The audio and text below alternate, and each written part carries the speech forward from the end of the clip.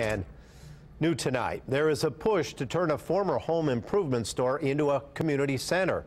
The site in question is the old Menards building that sits on Pendleton Pike and East 38th. 24-hour News 8's Julian Grace live now here with who is behind this plan. Julian? Well, Dave, it's a big plan, and his name is Darius Ross, and he has a rather ambitious plan, but it's a plan he believes is worth it.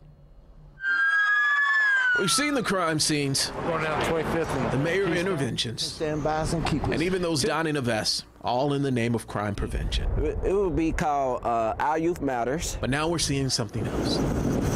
It's a vision from a man named Darius Ross, and he set his sights on this abandoned building on East 38th. The 27-year-old wants to take this empty space and turn it into a community center. The community is supportive. We done a petition.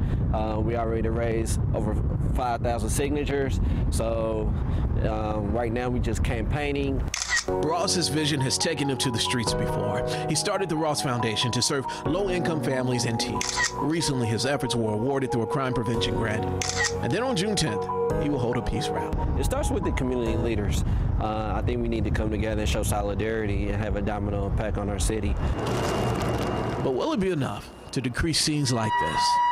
Maybe, maybe not. But Ross is willing to give it a try. And if you ask him why, he reflects back on his past. I'm a perfect example of hope. I grew up on 42nd and Post, and I changed my life. I did a complete 360 all around. So when people say they don't believe in hope, I'm like the living proof. Now only time will tell if Ross's vision will become true.